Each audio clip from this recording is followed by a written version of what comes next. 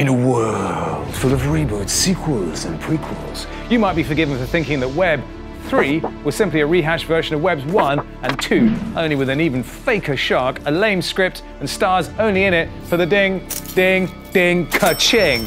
But that couldn't be further off the mark. Web 3 ushers in the era of your personal digital freedom. But freedom from what, though, you ask? Well, that is what we're here to turn our beady, bespectacled eye upon.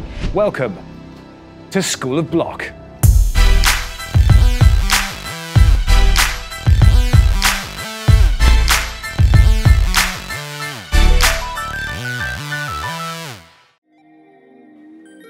All right, chill out. Before we get too excited about the potential of Web 3, and trust me, there is some serious potential here, let's do a quick recap of what the hell Webs 1 and 2 actually were.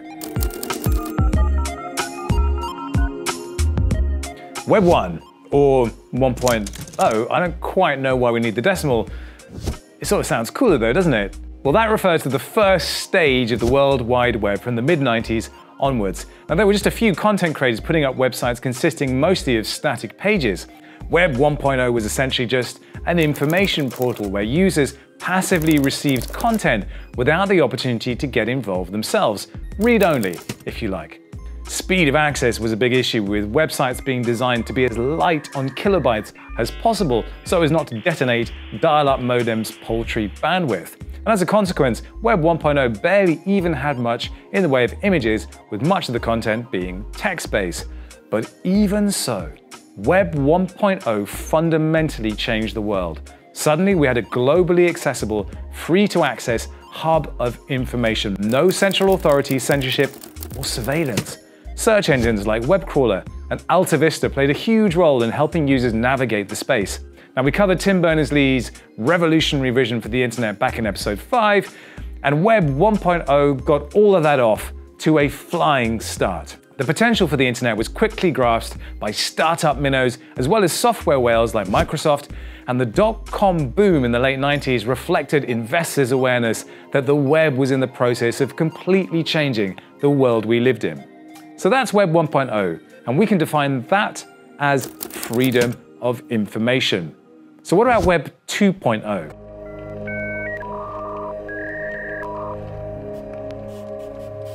Well, you see, the seed was planted back in 1997 with the very first social network, 6 Degrees. It enabled users to upload a profile and make friends with other users. The noughties was where social media really kicked off though. Friendster in 2002, quickly followed by MySpace, Facebook, and Twitter, all by 2006. Friends. But I just don't have any room in my life for a new friend. What made social media different to what had gone before? Well, as Tim Berners-Lee put it, the paradigm had gone from read-only to read-write. Now the web was somewhere that users generated the content, interacting and collaborating with each other. You're presenting is more disappointing. And arguing too, of course. Okay, you're useless, stupid, and just boring. If your brain... Get at! YouTube enabled users to create and share video as well as monetize it, while Instagram changed from being a photo filter app to, well, kind of what Facebook used to be. And what else changed in this epoch? Well, mobile internet and smartphones enabled users to access and generate content in entirely new ways. Twitter thrived from these developments, changing the very face of news by moving more quickly than any TV network could hope to. What's this? Oh, come on. I'm trending on Twitter. That dude. Yeah, I need to, yeah. And how has Web 2.0 influenced society? Well, how long have you got? This could be an hour-long film on that topic alone, but imagine the Arab Spring taking place without the people on the streets reporting what was in front of them and sharing it with their peers. Imagine a world where good science is shared equitably without misinformation in the face of a global pandemic. And imagine a world where shady companies don't receive mysterious funding, collect data on users' preferences, and then tailor fake news to what's most likely to change their voting habits. These nameless social networks have become essentially digital monopolies, acting as a middleman and leveraging people's assets and data to generate profits, generating profits from you. Now remember, if you're not paying for the product, You are the product. But Web 3.0 promises to be as disruptive to that model as the social media giants were to teenagers' social habits. So whether you think it's good or bad, Web 2.0 has undeniably revolutionized the way we live, shop, socialize, date, and play. And if we can define Web 1.0 by freedom of information, then Web 2.0 is freedom of expression. But what about Web 3.0? Google it and you will find articles from 2008 arguing that Web 3.0 will be defined by computers interpreting information like humans and intelligently directing tailored content back to users. Sound familiar? Well, yes, of course, because with every targeted advert that's desperate for your eyeballs, well, yeah, we've been seeing this for some time already.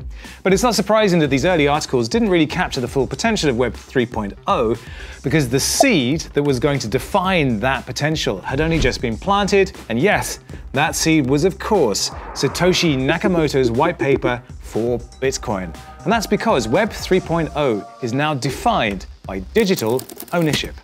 And not just ownership of money, your finances free from any central authority or permission, but ownership of your actual digital self, your digital art, your applications, your devices, every touch point you have in your digital life. And how does this work? Well, imagine if you had ownership of every single post you made on social media and were rewarded for the engagement it generated. Now, that data, that content is yours, it's owned by you, not some social media company. If it's not on some mega company's servers, well then where does it live? And how is it tracked? Well, of course, on the blockchain, where, cryptographically secured, it will allow direct peer-to-peer transactions with no social media giant or middleman to broker the process. In episode 6, we talk about this in depth, but in the context of Web 3 versus Web 2, we can consider this a definite upgrade. The arrival of decentralized finance has meant that you don't need a bank to earn interest on your money. And if you want to dabble in art, then the world of NFTs is opening up at an alarming rate too. What's an NFT, you ask? Well, it stands for non-fungible token and is essentially a one-off digital token whose provenance is verifiable and as such has value. How much value? Well, that depends on the market, but right now, potentially quite a lot. But an NFT isn't necessarily just artwork. It could be an in-game skin for a character, or your avatar, or a piece of digital art or land, some other digital item that can be used in multiple digital realms. Now imagine the frustration of spending too much money, or any money really, on skins and collectibles in Fortnite or FIFA, but without being able to resell or use them anywhere else. In 5 years, maybe your character in Fortnite can wear your messy Barcelona shirt from FIFA. Who knows? The technology is certainly there already. So, an NFT is really just a one-off thing. In the same way, every item you encounter in real life, bar money or liquid, is a unique item in its own right. This is the physical world made digital. Web 3.0 will also usher in the era of decentralized applications, or DApps. Run by the community on a peer-to-peer network, their open source nature completely cuts out the corporations and developers who currently furtively collect your data. Now, one consequence of digital ownership is personal responsibility and custody. In this world, you are responsible for your own assets. If you send your Bitcoin somewhere you shouldn't, you can't just call the bank. If you lose the private keys for your digital world, well, do you know what? You might be in a bit of a jam. And yes, I do keep jam in my back pocket.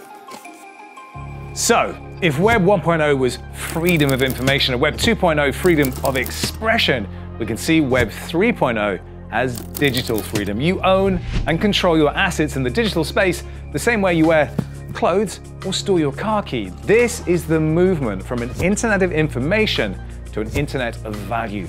Each of us are able to control the value of our digital presence online in whatever form we choose.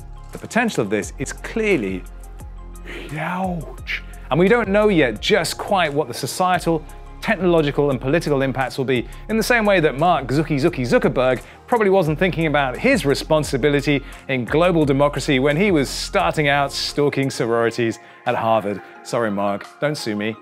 But one thing's for sure, your digital freedom is coming from banks, from big tech, and big pants? Well, everything else. And we're here to help you make the most of it. So that's it for this week. Next week, we're going to be talking about all the different types of coins. They are not all trying to be money, you know. You've been watching School of Block, demystifying decentralization one block at a time. Don't forget to get subscribed, drop us a like if that's what you're into.